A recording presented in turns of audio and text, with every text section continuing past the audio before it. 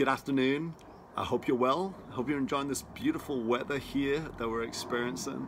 Hey, I want to shoot this quick video. It's going to be a blessing to you. And we're continuing a study, in fact, that we've been doing all year here at Faith Life Center.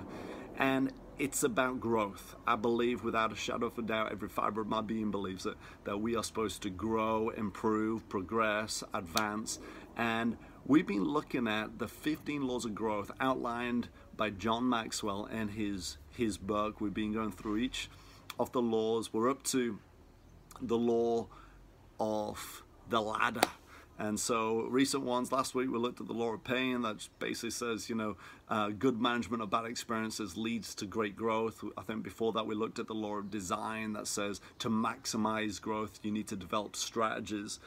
See, we serve a God of vision, but we also serve a God who's got strategies, and he will give us those strategies if we pause, reflect, ask and inquire. He'll give us the strategies, just like the children of Israel. He said, hey, look, there's a new land for you. It's a promised land. It's a glorious land.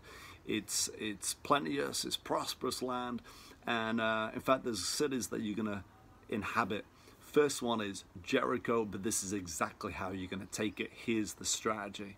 And so God is a God of vision. He will instill vision and courage to go after that dream, but he'll also give you the accompanying strategies to fulfill it. I love Joshua. He got a dream at 17, but then the Lord began dealing with his walk, and then eventually his dream inspired his walk, and then his walk fulfilled his dream.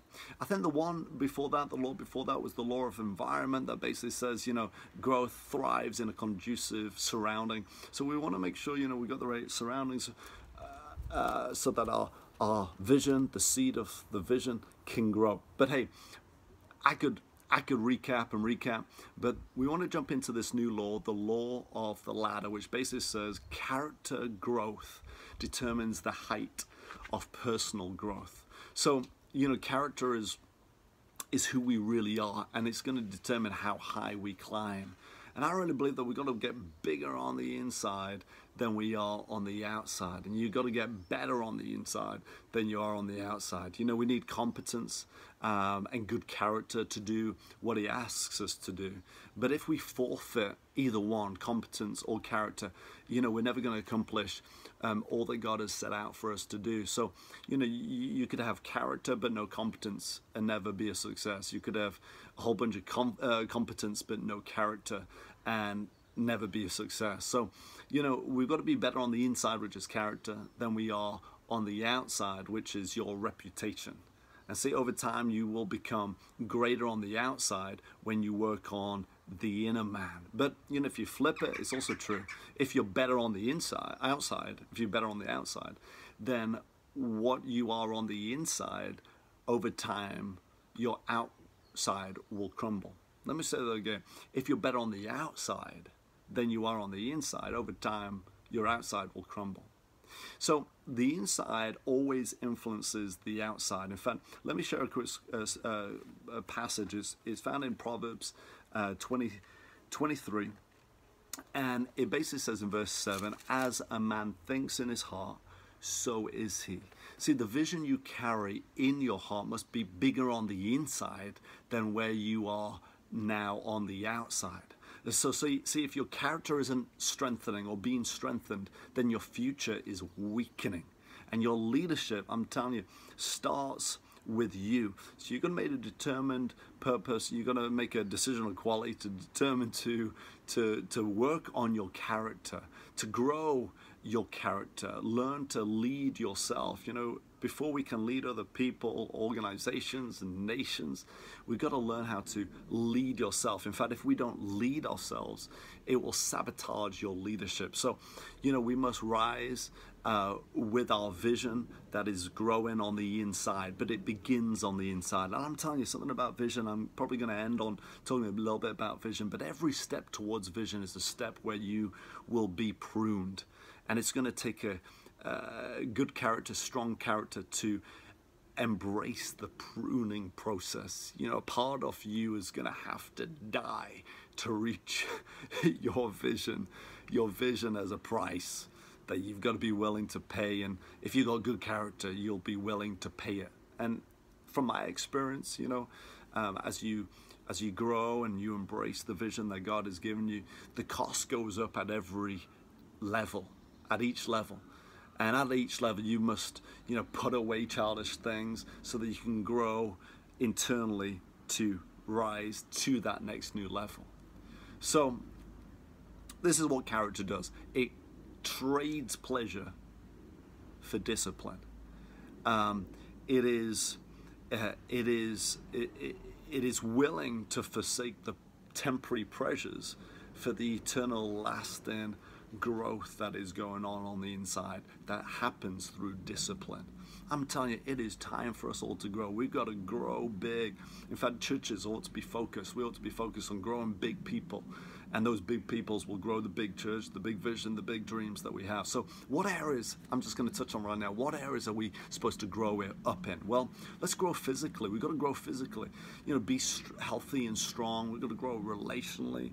I would say that was not in a order of priority or importance, but hey, grow physically, grow relationally. Make sure you've got strong relationships, because it's your strong relationships that will enhance you and your leadership. And get that priority right concerning your relationships. You know, it starts with your family. Don't sacrifice your family for your vision. It isn't worth it. Don't chase a vision at their expense. Your family should be part of your vision. Thirdly, grow financially. You know, how you handle money is vitally important. It'll either help you or hinder your leadership, especially in ministry. You know, people should trust your use of money and your stewardship. Money matters. It's so important. It matters to God. Grow mentally. You know, leaders are learners. And if you're a leader, you are, I would say, annoyingly curious. You know, success leaves clues, and so you've got to mine any success story and look to find the gold. And you and I have got to be disciplined to do that. We've got to believe that it must be better. So you are constantly making yourself better by learning and growing. So maintain a teachable spirit. I would say another area of growth is grow with your time management. You maximize your life by maximizing your time. You know, how we do all the other things that I've mentioned, growing physically, financially, mentally, relationally, all those things, how we grow in those areas. You got to schedule it. You got to plan for it. You got to have good time management. So that's an essential one. You got to grow in how you manage one of the greatest resources, greatest treasures you have, and that is time. Hey, show me how you spend your time, and I will show you your future. And so let's get your big rocks in first, and grow. And then, of course, most importantly, grow spiritually. Maintain a strong connection with the Spirit of God. Maintain a strong spiritual diet. You know, I would say 5 points to growing up spiritually. Stay connected to your church. You know, remain planted. Those that be planted. I think it's in Psalms 92 verse 13. It says, those that be planted, they're gonna flourish. They're gonna be strong. Come on, it's the righteous that are flourishing. And that's exactly who we are. But one way we do that is stay connected, stay planted to the church. In fact, Paul said this to the church in Ephesus in Ephesians chapter 3:16. He says the whole body is fitly joined together and compacted by that which every joint supplies. Everyone has got a joint. Everyone is part of this body, and you have a supply. So submit your supply.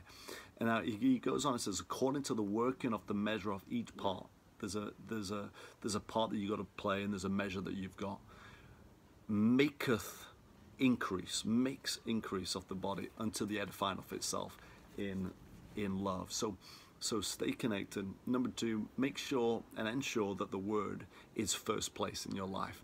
You know, Matthew 6:33 says, you know, seek first the kingdom of God. The kingdom simply means the realm in which the king's will is done and executed. So now that we're living in a new kingdom, or if you're living in a kingdom, you're living in a realm where the king's word is the final authority, and his will is done above everyone else's. And so we're seeking his will first. Number 3, this is how we grow up spiritually. You meditate the word that you have given first place. Joshua 1 verse 8, don't let the word depart from your mouth. Meditate on these things day and night. Observe them so you can do them. That's the key for all of us. Do all that is written in the word of God, how precious this is. Then you shall make your way prosperous. Then you shall have good success. David, he says something very similar in Psalm 1 verse 2. He says, delight in the word. The word, let it be your delight. And in the law, in the word, meditate it day and night. The 4th point to growing up spiritually, do the word that you meditate in. James 1:25 says, the guy who looks into the perfect law of liberty and continues in it. There is something about continuing in the law of liberty and does not forget. Don't forget what he hears, but he's a doer of it. Now that is the one who will be blessed in what he does. So be a doer of the word of God. Like Keith Moore always says, I'm a doer. I'm a doer. I'm a doer of the word of God. And number 5, follow the prompts. Promptly follow the prompts of the Holy Spirit. I love from the Amplified Romans chapter 7 verse 6. It says, so now we serve not under obedience to the old code of written regulations, but under obedience to the promptings of the Spirit in newness of life. So hey, be prompt to the prompts of the Holy Spirit. That's another way we can grow up. Now, all of these things are going to take character to do these things. It's going to take discipline, that's character, to manage your time, to grow up mentally, to be a learner, to grow financially, to resist the temptation to buy that next new pair of shoes or whatever it may be. Growing up relationally, you want your relationships to last, so you're going to invest in them. You're going to maintain those things. It's going to take character, to grow up physically. It's going to take character to go for that run that you don't want to go on when you're feeling tired and you've had a hard day. It's going to take a lot of motivation and a lot of discipline, good character to grow up spiritually, but you can do that. You can stay connected to your local church, give and submit your supply. That's going to take character, and when you do, it causes growth. It's going to take character to give the word of God first place. You're saying, look, I'm in a new kingdom. I'm living in a kingdom, in a realm where the king's word is the final authority. His will is done above everyone else's, and so I'm seeking that first. It's going to take character to meditate the word and give that word that you're given first place time to saturate your heart through the process of meditation, and be a doer of the word, and then following promptly the prompts of the Holy Spirit. Now, let me give you just a couple of signs if you're growing in your character. First one is humility. If we see someone who has humility, we know they have character that is being strengthened. Humility is not necessarily, it's not denying your strength, it's just being honest about your weaknesses, saying, look, I can't handle this on my own. I love, in Peter where it says, cast all your cares upon the Lord. Right before that, he was dealing with humility. He said, okay, this is a picture of what humility actually looks like. You cast all your cares. In other words, you can't be your own caretaker. You have a caretaker. Now cast the care. So humility is not denying your strength. It's just being honest with your weaknesses.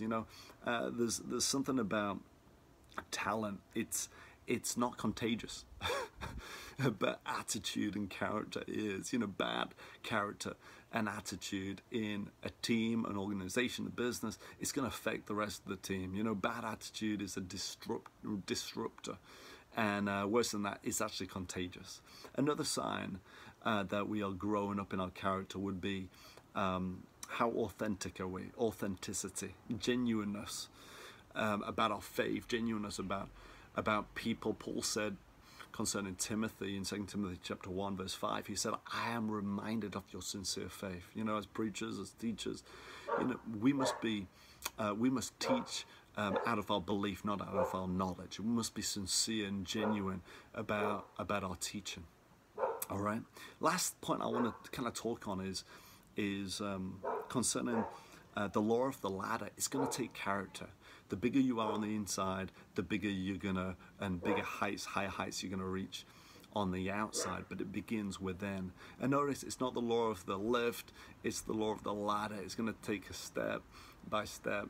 It can be that way. That doesn't mean that the Spirit of God can quicken you through the process. Absolutely He can. But you know what? One of the biggest things is holding on to your dream and letting the dream grow big on the inside of you. Pray big, bold prayers and see God do big, bold things in your life. You know, you can, I think I mentioned this, you can't lead anything else unless you lead your own life first. And until you have, you know, a great, big, compelling vision on the inside, then I don't know if you're going to be motivated to press through all the obstacles that you'll be presented with to see a fulfillment of that. You know, it's got to grow big on you and in you. The vision is got to be compelling. It's got to be bigger and better than what your present looks like. It's something that you feel like, hey, I must see this. There must be a conviction that says, I must see this come to pass. It is only that type of leader that'll ever work up the courage to change the present, where he sees and believes that the future is more important than the present, and will be willing to press through the difficulties of life and keep on rowing when the wind is blowing against you to get to the other side. I hope you're hearing what I'm saying. It's not just seeing what could be, it's believing that it must be. And I'm telling you, as leaders who are growing up and stepping up new levels, as a leader, your future is going to be more important than your present. And if it isn't, you'll never change the present to get to your future. If you'll not change, I'm telling you, if I don't change, I'm not fit for leadership. In fact, change is the price tag of leadership. And in this season, I believe, in fact, I know the next level demands a new price. And I just encourage you, work up the courage to pay the price. Jesus' leadership cost him. It's going to cost you too. And when we get too comfortable, when we get comfortable, do you know what? I actually think that that's where our leadership is beginning to come to an end. See, the goal, pressing towards the goal, is not always going to be comfortable. But here's the deal. The goal is not comfort. The goal is growth. We're always pushing, looking to see what it is about you, your strategy, and your team, where we can grow and get to our goal. That's what we're always pushing towards. See, your vision, wake up tomorrow morning and let the vision on the inside grow bigger on the inside, and then your life will grow bigger on the outside. Let the vision ignite your soul. The vision should be like fire within your bones. If you're not changing to line up your life to the cause of Christ, then you've lost sight of your vision, which is wrapped up in the cause of Christ, which means maybe God has to raise up a new leader to take that place and lead whatever that endeavor is that has to happen, that must be fulfilled. Hey, listen, as a leader, you got to pursue the future, and it's going to be at the expense of the present, because the future is more important. I tell you what, the best days are ahead. We're growing up in these things. This is the law of the ladder. Hey, the law of the ladder that basically says character growth determines the height of our personal growth. Until next law, let's keep on working them.